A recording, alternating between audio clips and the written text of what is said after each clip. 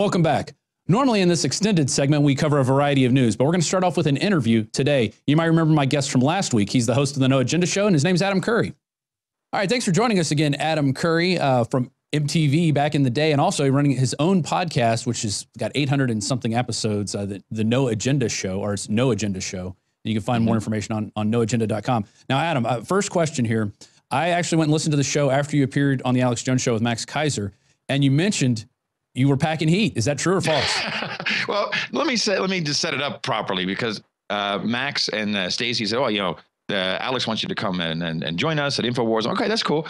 And you'll be picked up in the van. I'm like, well, I'm going to get a hood on my head, or what's going on? And they said, this guy's walking around. They got weapons everywhere. I'm like, okay, well, maybe we'll just take something along just in case.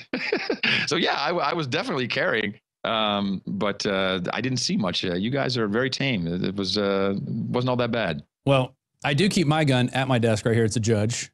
Hold on a second. I always have my Judge at the desk, obviously. It's a great weapon. And you know what's even better though is if you get the if you put these in, these are the 410 shotgun shells. Oh yeah. Oh my God, you put that in. It's very simple. Just point in the general direction, like, yeah, over there, bird shot, good. Literally a gun for blind people. I mean, all you have to do is aim in the direction. Averted. Exactly. And you're going to hit it. Always nice to meet a fellow Judge owner. There you go. Actually, Alex came in one day and holding a Judge and said, you need to go get one of these. So I have one right by my desk at a little instant access safe. In fact, there's several of those all around the office. But yeah, we are carrying, we have a vault of guns in another room. We're definitely ready for anything that could come into this studio at all. Good. I know where to go when it all hits the fan. Yeah, we have storable food too, so we'll be good. Well, I got some of that. As I told Alex, I got early on I was listening to the show, and I got my water filter, I got my MREs, I got my 1 acre crisis garden. I've been a fan for a long time. Yeah, excellent. Well, let's get into this Russian thing. I think we finally put it to bed with, every time they came out with a new angle, a new article, it was able to be disproven by another source or by, even asking the president. The president disproved the story a couple times, but then the White House would come out with we think they definitely were involved in it. I mean, where are we now finally a couple weeks after this whole Russian fiasco of hijacking our elections? Where do you think that stands now? Do you think people really believe that they hacked the election? Yes. I think a lot of people believe that, at least a large portion of the United States and probably all of the rest of the world, Europe for sure. The Russian story as it relates to the election, of course, the election, it was Comey, and then it was white men, and then it was women. Everyone was to blame.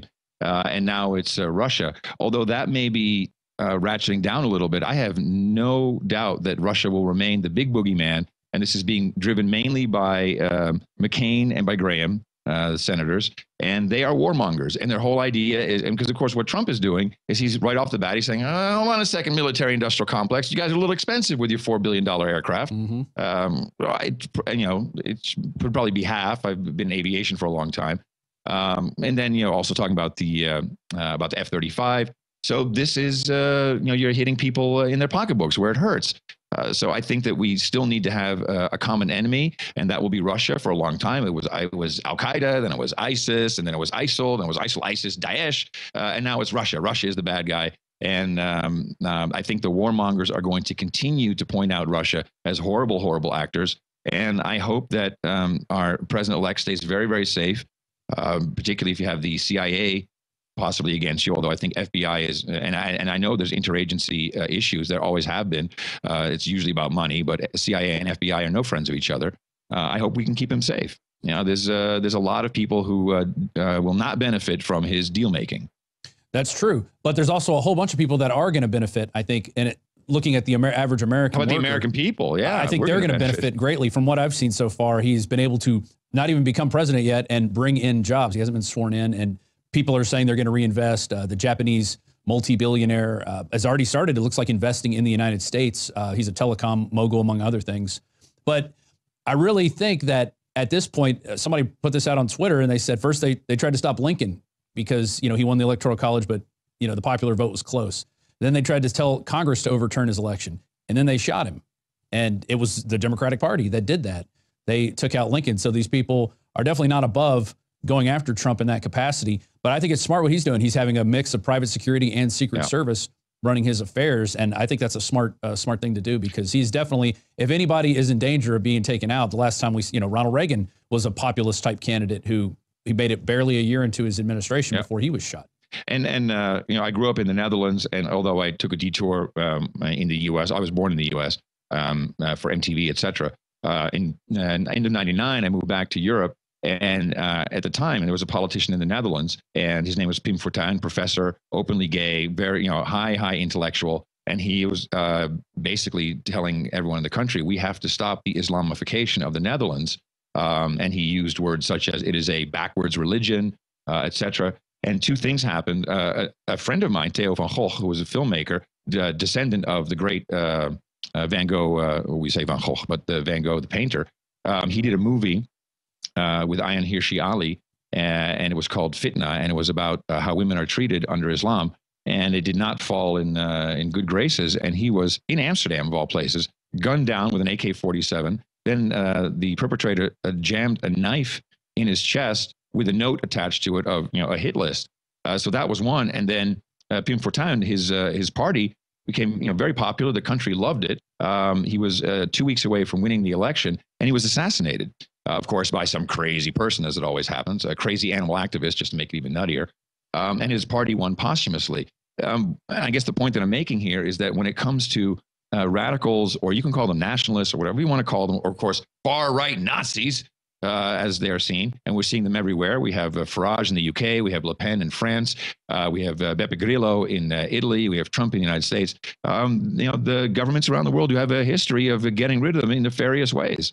And they always seem to have tied, you can tie these people to central banks, or there's always some little trail leading back, and there's a trail leading back to the Bushes with the first assassin, Hinckley, the brother, one of the Bush brothers, was friends with the brother of Hinckley. So it had breakfast with him, or had a dinner with him a couple days before. Yeah. I mean, you can't make this stuff up. So, and that was the same side. So who knows what's going on with Trump. The good news, though, Rob, the good news when it comes to, the military-industrial complex, the people actually serving in the military, and I know a lot of them. I went to Iraq in 2003 with the Dutch Marines, and so I met a lot of people, built up a lot of contacts over the years. The people in the military who work in the military, they really like Donald. Well, first of all, they despise Hillary Clinton. That it just became rampant is really unbelievable. And no one really talks about the votes coming from our military personnel, but I think they were quite well oriented towards Trump. They really like him, and they have high hopes for him, and particularly how he's been at least talking about how we're going to take care of our veterans, et cetera, and have good materiel and all the things that they need, and probably stop starting crazy wars. So that's the good side of it. The money side is troubling. Yeah, that is. But let's look at his pick for Secretary of Defense, Mad Dog Mattis. We put up a video earlier in the week, or it was late last week, maybe over the weekend, where we had different Marines send in what they thought about Mad Dog Mattis. And these guys seem to have the utmost faith in this guy. He's a warrior monk. He never got married. He devotes his life to looking at war in different angles. That doesn't mean he's a warmonger and wants to go out and kill people, but he goes, have a plan to kill people, whoever you may meet, which means you better have your plan wherever you're going, and he proved it in the surge. So I'm hoping a guy like that, unlike Donald Rumsfeld, is not going to be committing troops to war unnecessarily. I think he probably won't, and that seems to be the overall idea: is not to start lots and lots of wars. I don't know much about. I've certainly never met him. I don't know much about him. I do know that he pretty much never watches television. He reads lots and lots. He's a reader. And you're correct that he studies, all the great battles, the strategies, and he always has a quote on hand. He seems like a great, like a guy who would be very, very good. Certainly not a pencil pusher. If I've heard anything from my contacts in the military and intelligence, they despise the pencil pushers. So you got an Ashton Carter, our current Secretary of Defense, pencil pusher. You got Brennan, CIA, pencil pushers. These are all just pencil pushers. And, so maybe it'll be interesting to have some people with some real experience in there who know one thing, maybe you stay safe by not starting wars. Yeah. And as we saw, there was an article in Daily Mail last week about the CIA agent who interviewed Saddam Hussein. And he goes, man, we had Saddam all wrong. He thought 9/11 was going to bring the United States and Iraq closer together because they were secular. They despised terrorism, Islamic terrorism. So he's like, hey, he thought 9/11 was going to be good for relations because he goes, we were ready to help them out with the war on terror. And so what do? We invade their country. We didn't even try to talk to them in a diplomatic sense. It was like, no, little George wanted revenge for He thought they tried to kill his daddy. So we were just going to go all in or go all the way, as George Carlin says. And of course, that war was actually started based on a premise of fake news. It was the aluminum tubes, and it was consensus in the within the intelligence community. 14 agencies said, "Oh, we're pretty sure the tubes are there." They all signed off on it. Good to go. It was, based on faulty intelligence, which came through the New York Times. I might point out, through a reporter from the New York Times, and it turned out to be not true. And it turned out that was, and now it's just joked about. Like, Bush was joking about it for years. Oh, well, couldn't find him. In fact, he made a joke to the CIA agent saying, "Hey, do we have anything on the anthrax files?" and laughed. And the guy's like, "I got sick to my stomach because I was thinking about the 4,000 men who died." And if you go back and look at, I think it was General Wesley Clark, pretty famous, you've probably seen it, where he said there was a plan to pretty much take out 7 countries in a number of years, and it included, of course, Syria, it included Somalia, included Lebanon, Iraq, Iran. So they're getting up there, and I don't think that plan has ever really stopped. If you look at the people who want to have control over mainly the resources, and have traditionally used the State Department to arrange for the Resource Extraction Department, the Department of Defense, to do our bidding. Yeah, and that plan is sort of like the Northwoods. It never really got passed. It wasn't this official document. But yet the philosophy laid the groundwork for the people inside the agency. Well, we have this plan. We don't really talk about it. And it's not public, but this is what we're going to do. And we're going to steer our ship in those directions, because these, the United States as a ship, if you were to look at it as a ship, it takes a long time to turn into a direction unless you do have one of these events like a 9/11. Do you think it's any possibility there will be an event like this under a Trump presidency? I think there's always a possibility for some crazy event that is misused for whatever is necessary. But really, if you look at what's happened since 9/11, with all of the legislation, all the surveillance, the TSA, and just everything that's taken place in the past 16, 17 years, it's quite enough. Do we really need another event? I don't think so necessarily. But again, it would be. We still have to be vigilant. There's stuff that can happen here. And I don't think it's things that may happen, may not be false flags. They may be actual terrorist acts. Yeah, they've wound up enough terrorists. They've opened the borders up in Europe. They've opened our southern border up. Let's hope Trump does something about that starting in January 20th when he becomes president of the United States. Adam Curry, thanks for joining us. No Agenda Show. Why don't you tell everybody how they can find your podcast, which I might say, by the way, is very excellent. I've listened to several of your episodes already. Well, thank you very much, Rob. NoAgendaShow.com. It's a podcast. You can find it if you have a podcast app. Just search for No Agenda. You can go to Google No Agenda, where the first 5 pages probably. We do it live on Thursdays and Sundays, but again, it's a podcast. NoAgendaShow.com. Media Assassination, doing it for 888 episodes, and we have a lot of overlap with our audience. So I'm real happy that we've connected. Yeah, definitely. It was great having you on in studio, and we'll be going. Just to let everybody know, on January 20th, we'll be going for 14 hours straight here. I think going from 8 a.m. to about 10 p.m. So it's going to be quite a day, the day Donald Trump becomes inaugurated as the 45th president of the United States. Thanks for watching the InfoWars Nightly News. We'll be right back after this short break.